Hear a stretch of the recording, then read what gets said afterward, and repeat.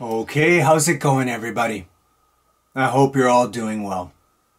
Okay, so in this episode, I thought I'd try to say something about the great Samuel Beckett and his seminal play, Waiting for Godot.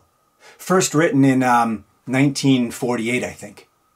And if you don't know, in this play, practically nothing happens, nothing is done, there is no development, and there is no beginning, and there is no end.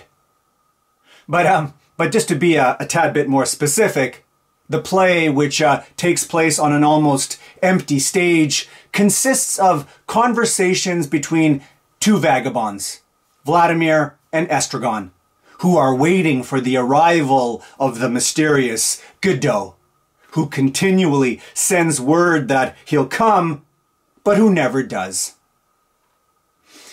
Okay. Now, the big question everyone wants an answer to is, who or what is Godot?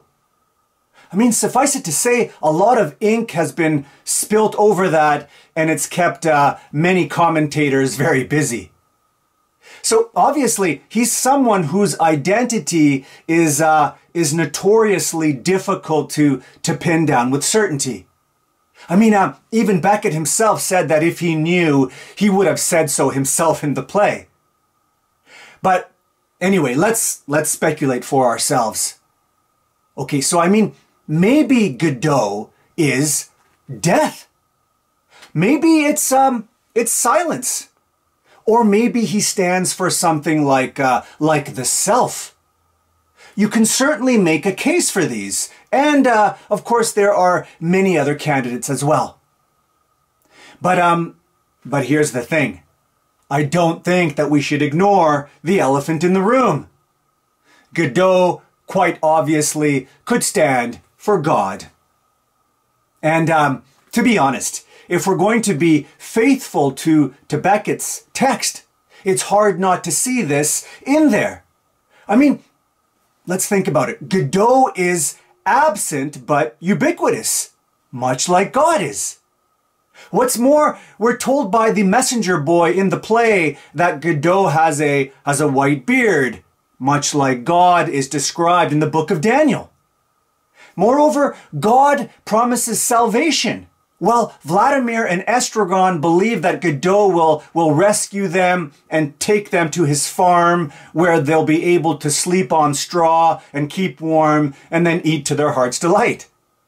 Furthermore, we're told that Godot beats people, which is why the two tramps are afraid that if they stop waiting for Godot, he'll punish them too. Now, this too obviously has some affinity with God, who punishes sinners and those who turn their back on him. So what we see here then is that Godot actually has fairly much in common with the God that we find in the Old and the New Testament. That's to say, he's fatherly, he can be irrational, he penalizes, and he promises salvation. But maybe most importantly, like Godot, he's absent. He's perpetually off stage. And, well, he does very little. Okay, but then what does Godot as God stand for? Well, it's got to be something like meaning or purpose or direction, right? I mean, obviously, that's what God and religion has provided for believers throughout the centuries. But in Waiting for Godot, it seems a bit different. And that's because this is a play about modernity. And, well, haven't the tramps heard? Today, God is dead. Well, no, they haven't heard that. You might say that they're not over the death of God. In other words, in their waiting for Godot, they're still clinging to the vestiges of this traditional deity. And importantly, because of this, they're still clinging to the idea of an ultimate meaning to life. Actually, this is what's so weird to me about the many interpretations of Waiting for Godot. And that's that In them, Vladimir and Estragon are often pitted as nihilists, as people who don't believe in anything at all. But no, I just don't think that's true. Rather, I think that you could argue that the two tramps are actually incapable of going on without meaning. In other words, they think that life has some ultimate meaning even in the midst of a world seemingly marked by complete inanity and purposelessness. And it's because of this that they don't lose hope, that they keep waiting for Godot. So actually, at the end of the day, then you might say, and some commentators have said this, that Vladimir and Estragon are best described not as nihilistic pessimists, but as innocent, inveterate optimists. And it's this, their lack of pathos, that has been said to exclude them from the class of tragedy. Okay, but from Beckett's point of view, I don't think this is a good thing, that they're naive optimists. And that's because what it shows is that the two tramps are not able to cope with their situation. They're not able to cope with reality, with meaninglessness. In Nietzsche's sense, they haven't really gotten over the death of God. They haven't gotten out from under his large shadow. They're perpetually waiting because they think an answer will be provided for them. That there's something to be discovered at the end of it all. That something external to them will save or rescue them. Again, to bring in Nietzsche, the two tramps seem to be unwilling to face what Nietzsche calls the open sea. They're unwilling to go beyond absolutes, beyond good and evil, beyond God. They're fearful of accepting the ultimate meaninglessness of things and instead seeing it as an invitation for self-creation and value building. Okay, well, so now I want to switch gears a little bit and talk about something else. I want to say something about all the chatter going on in the play. I mean, there's no shortage of that there, right? All these two tramps do is continuously chatter. Okay, well, so what's the deal with that? Well, I think what's going on with all the verbiage is that, well, that Vladimir and Estragon want to perpetuate a kind of unconsciousness or comatose condition for themselves. And this is why they talk so much. This is why there's always so much bickering and dialogue. In other words, their chattering keeps them away from or mitigates against silence, and so therefore from any real reflection about their own lives. And Estragon basically says all this himself. He says, "In the meantime, let us try and converse calmly, since we are incapable of keeping silent. It's so that we won't think." Actually, their fear of silence and their fear of reflection, their obsession to prevent any deliberation at all, is so bad that when words fail them, they're made to say, just say anything at all. And because they can always do this, they're, as one of them says, ultimately in no danger of ever thinking anymore. Now again, why do they want to do this? Well, maybe it's because of this. Maybe it's because thinking means eventual responsibility and change. It means owning up to the world. It means to challenge life. It means to face the full gravity of oneself. But the two tramps don't want any of this. They only want the impression of existing. Their lives have no substance beyond the distractions of the moment. In this way, their outlook is the very antithesis of a questioning, conscious, existential one. Now, I think that the problem here, constantly chattering, is actually an especially modern problem. I mean, where is silence today and the sort of deep reflection and thinking that grows out of it? It seems like we're just too distracted and too busy for thoughtfulness. The acceleration that now marks life robs us of our capacity for reflection. Now, I know that the eternal silence of these infinite spaces scared Pascal too. So it's not like this is a uniquely modern phenomenon. But when have we ever in our history covered up silence as much as we do today? I mean, the odd time that we find ourselves free from the perpetual din of our environment, our first instinct is to reach for our headphones, isn't it? With our cell phones in our pockets, we're just never truly left to ourselves to think in silence. Actually, no, it's no surprise that we've just recently added another phobia to our long list of them. Sedatophobia, the fear of silence. People suffering from sedatophobia just can't withstand silence. They constantly need noise and some kind of human interaction.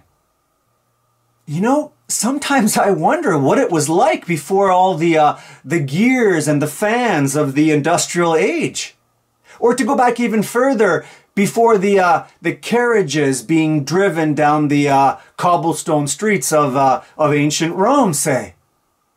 That sort of silence of long ago, well, it's got to be completely incomprehensible to us today, no? And also, sadly, forever irretrievable, I think. Okay, well, so now I want to switch directions again and talk about what many have taken to be another very important element of the play, and that's the tree. The only form of life that decorates an absolutely barren stage or landscape. Okay, so what's the role of the tree? Why is it there? What's it meant to symbolize? Well, okay, so while it's pretty clear that the tramps wait to be rescued by this fatherly figure, Godot, it actually seems to me that the only sign of real hope offered comes from somewhere else. It comes from that tree and the few green leaves that have sprouted on it. Now, I should say that some have taken the significance of the tree to represent the cross that Jesus was crucified on. And because of this, they take Beckett to be suggesting that the religious dimension is not completely gone from the world, and so there's still hope. But here's the thing. I don't think that's right. After all, as far as I'm aware, Beckett was an atheist or a non-believer. Even though, of course, in his typical way, he never put things in neat and tidy terms, to say the least. But anyway, so given his atheism then, I think we can understand the tree and its little bit of greenness and its rootedness to the soil as symbolic of some kind of this worldly, earthbound view. So hope, if it comes from anywhere at all, it doesn't come from this antiquated and distant fatherly Yahweh figure of the Old Testament, but from Mother Earth. And what the tree and the earth and nature represents is change and growth and blossoming and rebirth, the Dionysian spirit, which is exactly what Vladimir and Estragon need. They need alleviation from the stasis of waiting on an empty or ossified solution. They need vitality. They need a spur to motion and a spur to creation. Actually, you could argue that when the tramps see the tree as a place to hang themselves on, they see it in its religious aspect. And that's because, ironically, it's their perpetual stasis. They're waiting for salvation and meaning, typified by the religious outlook, that renders their current life meaningless and so therefore makes suicide an option. But to see the tree as symbolic of Mother Earth, however, is to, well, it's to accept time, and so to accept life, and so to joyfully take advantage of the small measure of it that we're granted. You know, for some reason, speculating on what this tree means in Waiting for Godot gets me thinking about Voltaire's famous last few words in his great satirical novel, Candide. Now, what Candide says there, of course, taking his cue from the honest Turk character, is that the best thing that we can do is to cultivate our garden. Now, I think that what this means, among other things maybe, is that at the end of the day, we must look to what's local, not to some uncertain time or place or future when it comes to creating meaning and value in our life. That we should tend to the few acres in front of us and turn that into a project that will, at the end of the day, put us to sleep weary but satisfied. And what's more, I think that to cultivate our garden, to tend to our flowers and vegetables, also means that we choose to be on the side of propagating life, despite all the misery and the death that life might surround us with. Well, like I said, I think that the tree in Waiting for Godot can be seen in this sort of light, as well as a potential garden of sorts.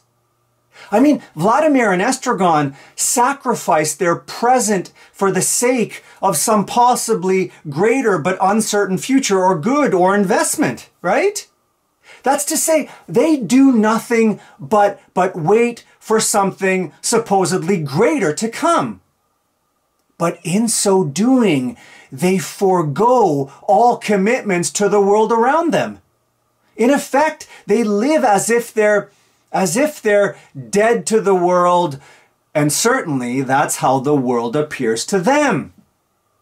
Or to put all of this another way, they have nothing to do because they don't have anything to do with the world.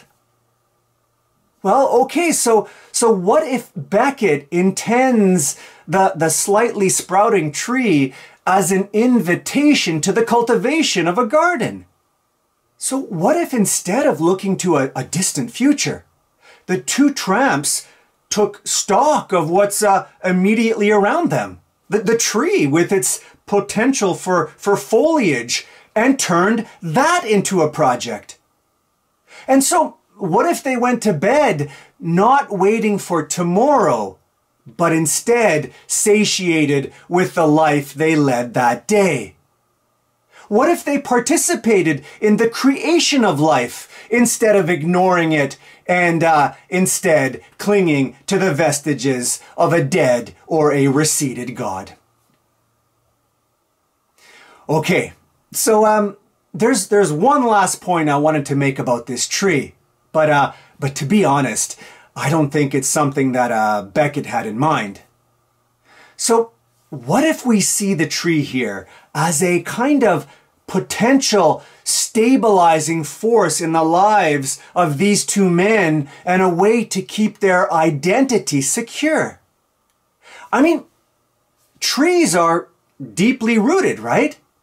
And they are what they are for a very long time. I mean, some of the oldest trees in the world are over 5,000 years old. Well, okay, in a desert landscape where the wind wipes away and breaks down most things, one needs to fasten oneself onto something secure and reliable, right? And to be in relation to something that stays what it is, that has some kind of self-sameness through time.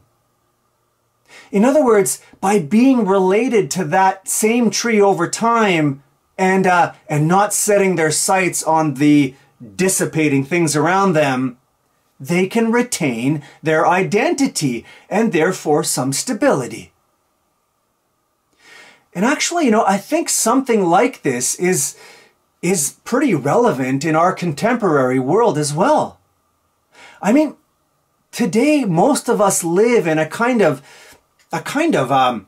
erratic stream, no? Where nothing around us provides us with any kind of traction or hold. Everything whizzes by, and so we too along with it. And so nothing stabilizes us or gives us any kind of coordinates in the world. Computers and cell phones are good examples here. When we look into them, there's nothing about them that stays the same. The content is always changing and flickering and it's always restless. And so these objects don't ground us in the same way that a desk or a tree does. Desks and trees are enduring objects that stay what they are. Well, in this restless and ever-changing world around us, we can recover some of our identity by keeping these stable things around us. No? By being related to these old, familiar things, we ground ourselves in something. We stabilize our life, while the tempest of compulsion and production roars all around us. Bye for now.